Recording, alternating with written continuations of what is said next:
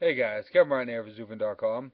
I just want to talk to you guys about Flight 370 for a sec. This has been a pretty big mystery, and consider all the technology we have nowadays, it's hard to believe a 777 can go missing like this. I understand the ocean's huge, and that government agencies always don't work well together, and there's holes everywhere. But this whole thing, just all the wild speculation by media, it's been pretty disgusting.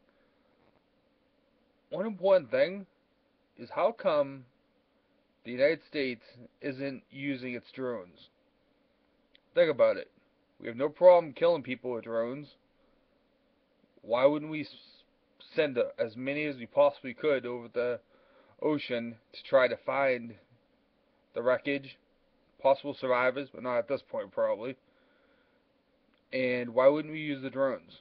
How much more ground could we cover, and the fidelity of the images would be so much greater than satellite? So, just a little something, especially if even if it was limited use, saying, "Oh, satellite spotted something, go check that out." Don't have to send a boat that take a lot longer to go get it. So I know you guys think, should the U.S. be of should we have been using drones to help save people possibly, or find the wreckage, or is it none of our business? Leave a comment down below. Subscribe. Love you guys. See you tomorrow.